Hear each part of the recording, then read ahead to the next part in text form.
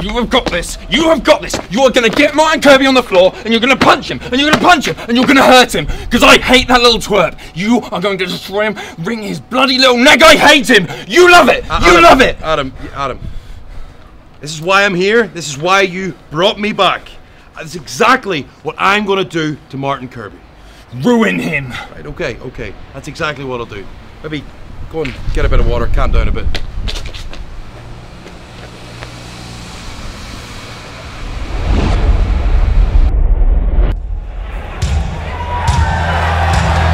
We are gearing up for a rematch from Refuse to Lose as Joe Coffey has a second shot at Minoru Suzuki.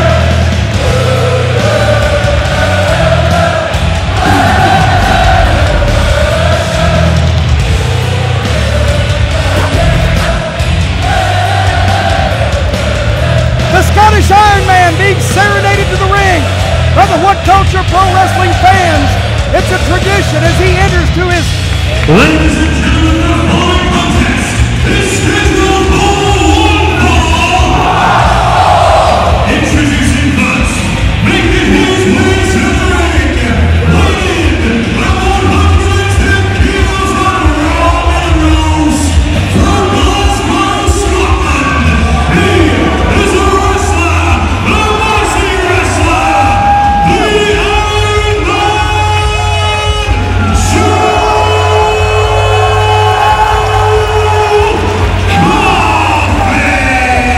As he enters to his ceremonial theme song, the fans here in WCPW serenade him. They're so excited to see this man who has a chance once again to defeat a legend.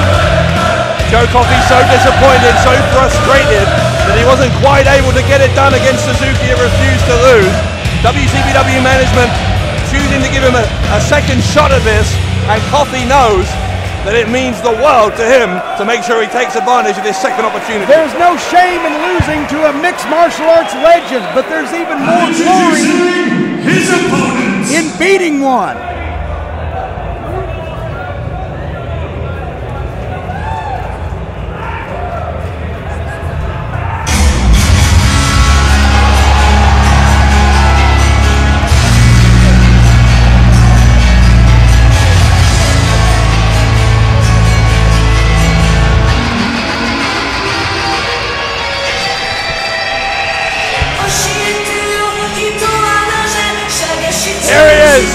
The Japanese legend, the leader of the Suzuki Gun faction, and a master not just of pro wrestling, but as you said, Jim, of mixed martial arts as well.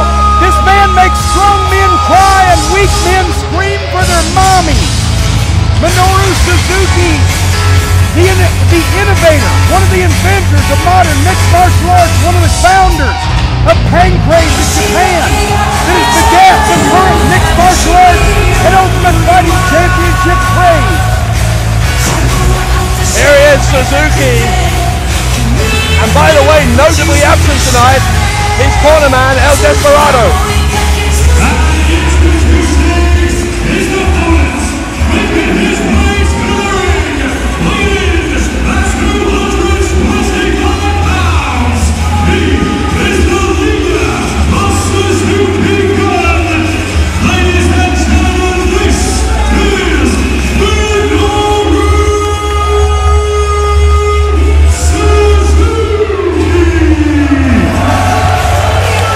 Minoru Suzuki, one of the most dangerous men in the wrestling world.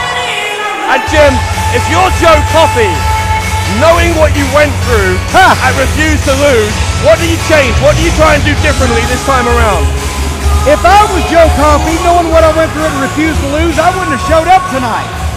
But being that Joe Coffey is the Scottish Iron Man, he's a tough son of a bitch, if I can be allowed to say that.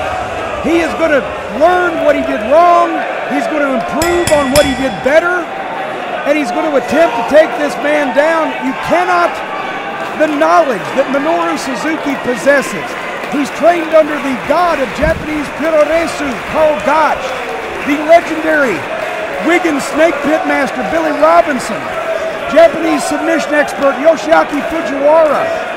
You can't have more experience and more knowledge than Suzuki. He's got to try to create an opening for himself.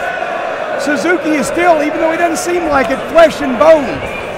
I don't know whether Suzuki would quit, but you may be able to make him pass out from pain. Coffey has to create an opening and capitalize and do it quickly. He'll only make one mistake, will Suzuki. Coffey and Suzuki feeling each other out in the early going. I mentioned a moment ago El Desperado. If there is any asterisk on that first win that Suzuki was able to score over Coffey, it's that for a period in that match, El Desperado was attacking Coffey on the outside. So without that, it really is just a one-on-one contest here. If Coffey doesn't win tonight, there won't be any excuses. Well, I think Coffey, the one thing that he earned at Refuse to Lose was some respect from Minoru Suzuki.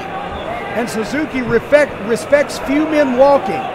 You have to prove that you're tough. You have to prove that you'll endure pain and walk across hell with gasoline britches on. And that's exactly what Coffey did, and perhaps that's why Suzuki doesn't want his corner man here. He wants to play it straight tonight. He wants to beat the man one-on-one. Headlock takedown into the head scissors from Suzuki. Both men back to their feet. And Joe Coffey more than holding his own in that initial exchange. Coffey, as well as his recent loss to Suzuki, in general, he's been getting a little bit frustrated. He lost recently in a singles match on Loaded to Big Damo as well. Coffey, obviously, an extremely talented heavyweight here in the United Kingdom. Oh, wait a minute. Hang on. Head-to-head like two bulls. The fans trying to be the impetus. The man in Joe Coffey's corner has a chop there, and Suzuki's going to laugh at that. Suzuki. And Coffey doesn't back up either. These two exchanging chops. Suzuki is laughing. I tell you, I wouldn't be laughing if I got chopped by Joe Coffey. Well, you're not Minoru Suzuki, Dave. You're not even Cutie Suzuki. Who's that? Never mind. Before your time. Look at this exchange. Suzuki with those chops. He's backed Coffey into the ropes. He'll send him to the opposite side, and Suzuki goes for the big boot, but Coffey ducks it, and Coffey with the shoulder block takes down Suzuki. And that's one thing, Suzuki is not used to an aerial attack from a man this big and this powerful. Gut wrench, carrying Suzuki around. Side salto. Suzuki got his leg hook there as Coffey, and only gets a 2 count. And equally, as much as Coffey has plenty to learn from their first encounter, I'm sure Suzuki has taken quite a lot away from that match that Refused to Lose as well, and he's going to be even more dangerous because now in this second match he knows Coffey. Well, that's exactly right. And Joe Coffey, the master, of course, of the discus lariat that he calls the Black Coffee. There's a swing, but look, Suzuki hooked him. Oh my God! My God, that's not legal, but it sure is effective.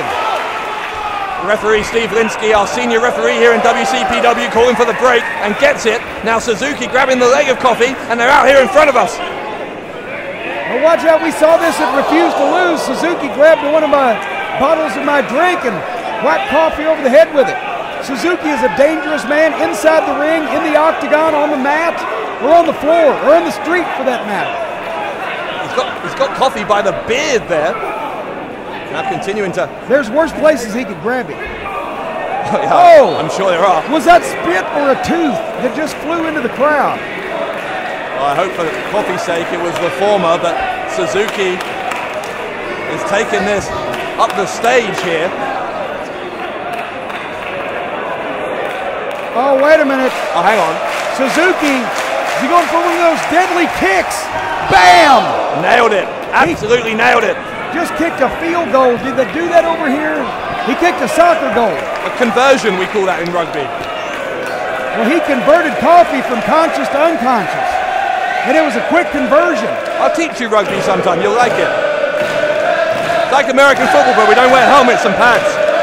Oh, that sounds pleasant. And by the way, Joe Coffey, with an amateur rugby career to be proud of, but an athlete in more than one sport, is Coffey. But now, as he charged back in, Suzuki instantly gaining the advantage once again. And you see Suzuki with those short boots, no socks.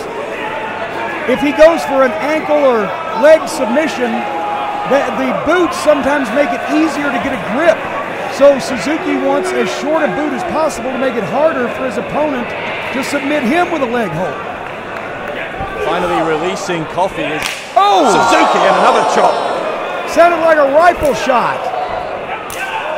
Coffey once again going chop for chop for chop, and Suzuki he was letting him do it. He wasn't going to put up with that Fujiwara armbar. Can he get it? Can he lock it?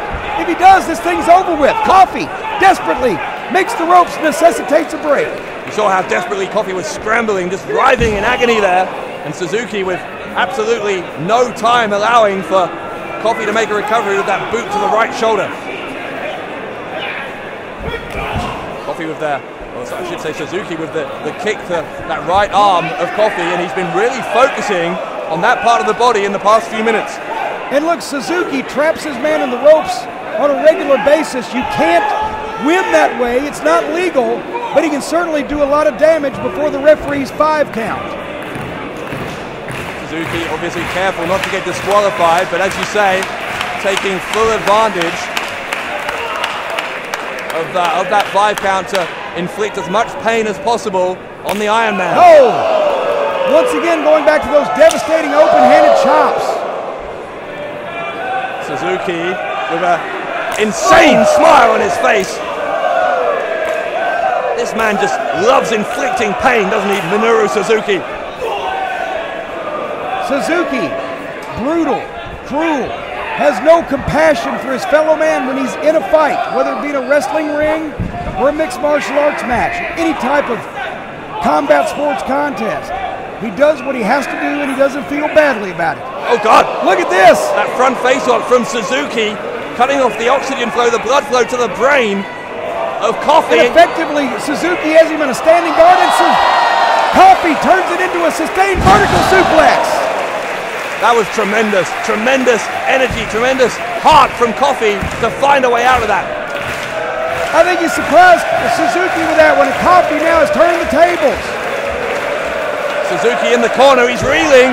Oh! Here comes Coffey for a second time. Second avalanche. And Coffey will go, but this time Suzuki follows him, and Coffey saw him just in time. Look at the agility of Joe Coffey, my God! A version of the best moonsault ever! The hook leg, oh! It was 2 3/4 from Joe Coffey. Boy, I tell you, these guys are really cooking. Joe Coffey showing amazing agility for a man of his size and strength. Could Suzuki be stunned? Coffey is picking up Suzuki, and he's going to try, I think, and take advantage of this rare moment where Suzuki looks vulnerable. You said he will make one mistake in the match, Jim. This might be it. Suzuki now fighting back. Such a small opening for Coffey before Suzuki found his way back into the contest. Whoa! Boot to the face. Minoru Suzuki turning up the heat. Another soccer kick. Lateral press. There's a cover again, and oh my goodness. Coffey once again getting out of it, but he is playing a dangerous game because once again it was just a split second away from 2 defeats in a row against Minoru Suzuki. Well, Suzuki spending a lot of time disputing that count, and that gives Joe Coffey a chance to recover. That's a mistake that I would not think Suzuki would make. Possibly he thinks this match is well in hand. Well, when they've competed for the first time, this is how Suzuki won, the Gotch pile driver. And Carl Gotch's specialty. He got it, it refused to lose. This time Coffey was careful, he went for the black coffee, no one home. Oh! Lariat to the back of the head. A rabbit lariat. Coffey improvising when the black coffee missed. He hit him in the back of the head instead. Good Lord! German suplex, there's the bridge. Can he get him? Coffey for the biggest win in his career. Referee Steve Lindsay says 2. It was very close, but a 2 count. I thought he got him, but big call from Linsky there, saying that was only a 2. There will be people debating that after this match finishes. Goes for the black coffee. Suzuki going for the sleeper. Coffey able to power out of that again, and Coffey will go to the ropes. Suzuki following him though. Coffey went for another lariat, and Suzuki with the sleeper. Coffey is fading fast. Coffey got to find a way to the ropes. Some of the greats in wrestling have used the sleeper to tremendous effect. Vern Gagne, the perennial AWA World Champion, was known for it. Johnny Weaver, the master of the sleeper in the Carolinas. Tim Mr. Wrestling Woods, an NCAA heavyweight champion in the United States, a master of the sleeper. But Minoru Suzuki has made it his own. He's going for the God's pile driver again. He's got him up and he drops him on his head. Suzuki makes the cover, and for the second time in a row, Minoru Suzuki beats Joe Coffey with the God's pile driver.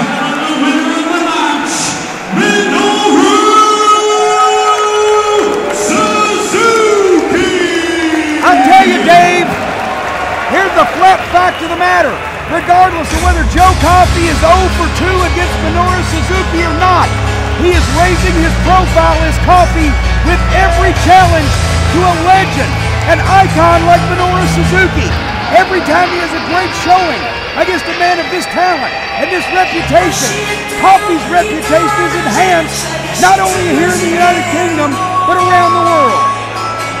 And what was striking here, Jim, I think, is that Coffey came a lot closer this time, I think, to defeating Suzuki.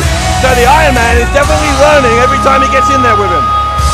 Oh, definitely. That's the way you learn. As a young boy in Japan, Minoru Suzuki came up the same way. He got the crap kicked out of him on a regular basis. Look at that. But he learned in there. Joe Coffey has earned the respect of a mixed martial arts icon, Minoru Suzuki. It's a different story than it refused to lose. There, Coffey was an errand boy. Here, he was a warrior. Oh, Suzuki leaving the ring. Coffey is inviting him back in. And you're right, Coffey and Suzuki finally reaching a level where Suzuki was prepared to shake the hand of Joe Coffey. And I promise you, he does not do that for every opponent. Well, Joe Coffey has nothing to be ashamed of and a lot to be proud of here tonight. It will come. His day will come, will Joe Coffey's day, and it will be soon. And the fans chanting his name, Dave, they recognize that already. Coffey has to make sure he doesn't get too frustrated from this defeat, because he is improving, as we said, with every one of these matches as he takes on greats like Suzuki. This crowd clearly appreciating the effort from the Iron Man tonight.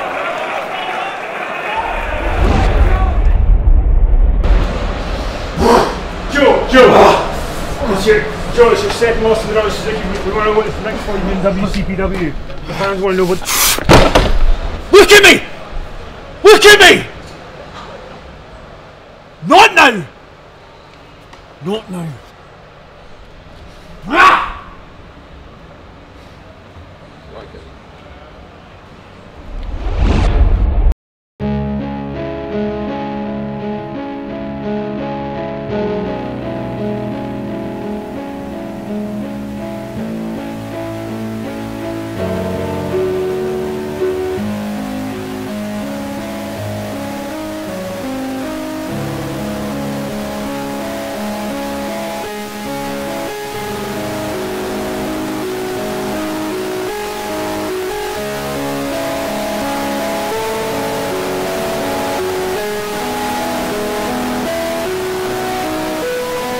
I will delete WCPW. It's over.